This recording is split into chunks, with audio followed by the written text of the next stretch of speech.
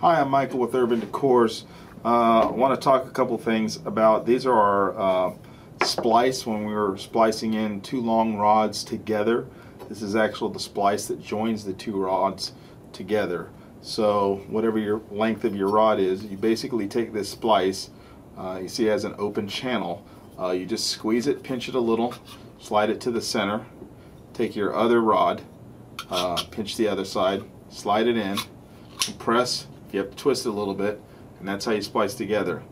So in your middle bracket where the splice is, what we normally do is we like to put there's a little set screw in here. You have to remove this set screw. You do this real quick. Okay. What we like to do is put the splice, the seam, right in the center there. It helps hold it together. You put the set screw back.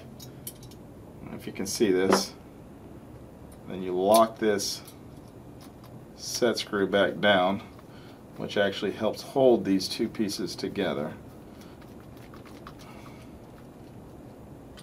just like that.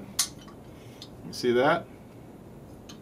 And that's how you use one of the splices. If you have any questions, you can call us at 318-9-DECORS with an S or 318-933-2677.